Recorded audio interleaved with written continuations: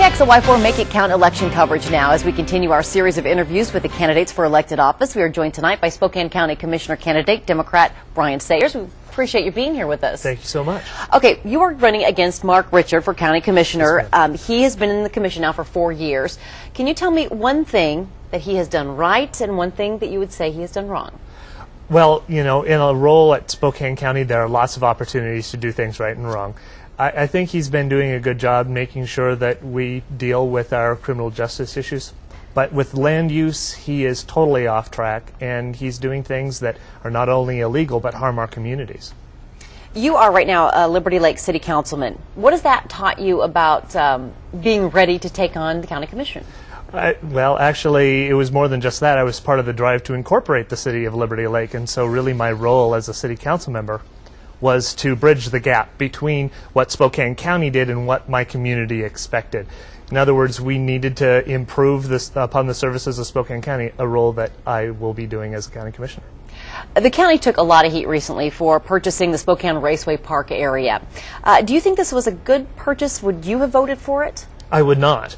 And actually, every function that has been mentioned over the last few months hasn't necessitated the purchase of the racetrack, whether it's the training center or playing soccer. I mean, they're not going to play soccer on the racetrack.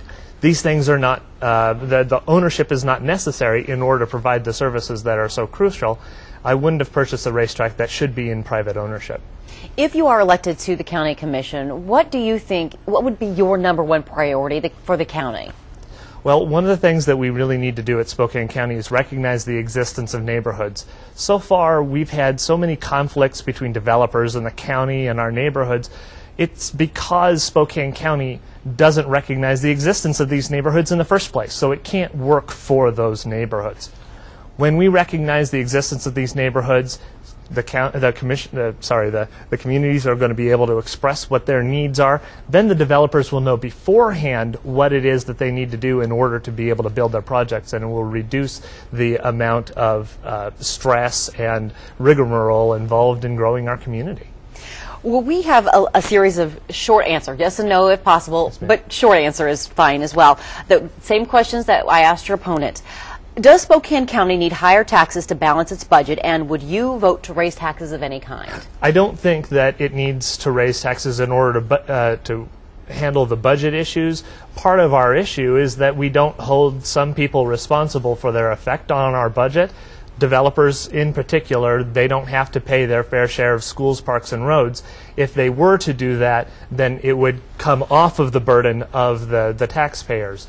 Now, when we get to the point where we're going to be talking about a jail, that is something that the community is going to have to make a decision on. Do you, or did you, support banning nearly all types of dishwashing detergents because of concern over the quality of the river? Yes, ma'am. And in fact, it's not just a matter of that. We're also going to have to work on phosphorus-containing fertilizers as well, so that we can protect this very important asset. Should the county work with the city of Spokane to build a light rail system from downtown to Liberty Lake? I think that that is part of it.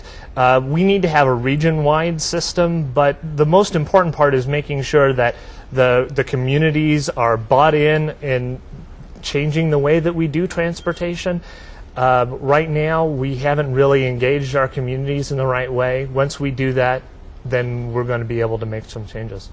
Should the county consider tolls or other funding measures to finish up the North-South Freeway? I don't think tolls really make any sense. There are so many options people will just take away around it.